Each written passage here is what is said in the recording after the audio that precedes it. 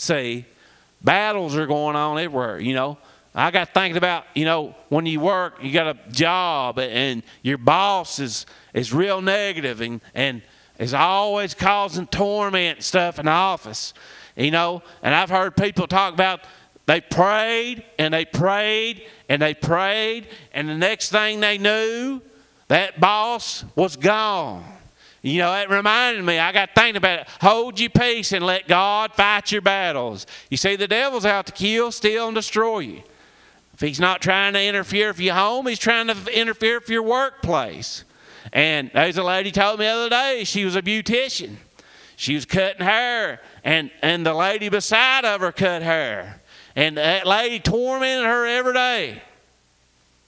And she said, I did the only thing that I knowed how to do. I held my peace and let God fight my battles. She said, I came in that next day.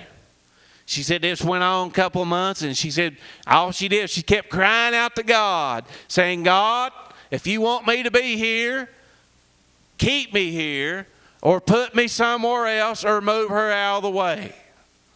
And guess what happened? Said she came into work one day, and that lady was packing her bags up, saying, I'm leaving. See, and that's telling us something here. If we hold our peace and let God fight our battles, he's telling us, the Lord shall fight for you, ye shall hold your peace. And see, that's what we're supposed to do. See, we're in battles every day. We're in battles with our kids. We're in battles with in our jobs. We're in battle with our finances. We're in battle with some people are in battles with drugs. Some are battling prostitution. Some are battling pornography. Some are battling gambling. There's all kinds of things going on. And the Bible's telling us here, hold our peace and let God fight our battles. Stand still and see the salvation of God. You know, we got people out here praying for their children like me, you know, and we just got to keep praying and hold your peace and let God fight your battles. You know, these families are getting split up now. People are living, they're scared, they're tormented. I talked to a lady the other day, her children are tormenting her.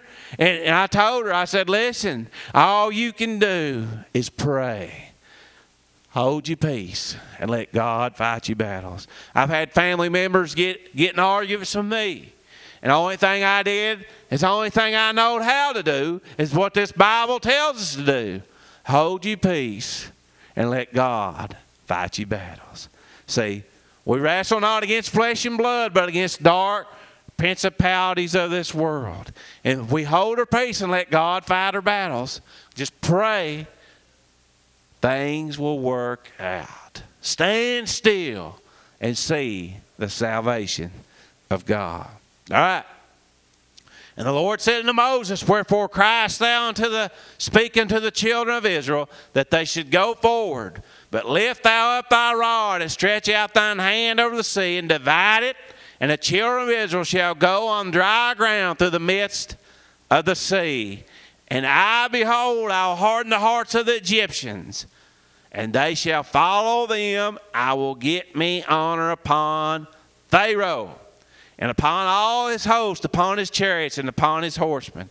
And the Egyptians shall know that I am the Lord, when I have gotten me honor upon Pharaoh, upon his chariots, and upon his horsemen. You know what's telling me, what the Lord's showing me here? We're all going to have battles. But you know what?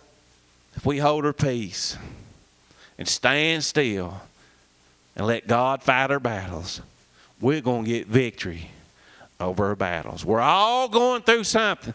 He never promised us we're not going to have battles.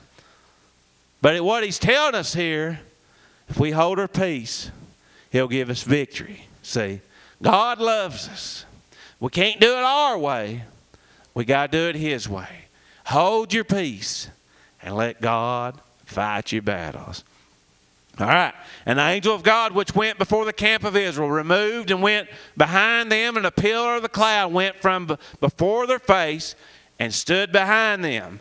And it came between the camp of the Egyptians and the camp of Israel, and it was a cloud and darkness to them, but it gave light by night to these, so that the one came not near the other all the night.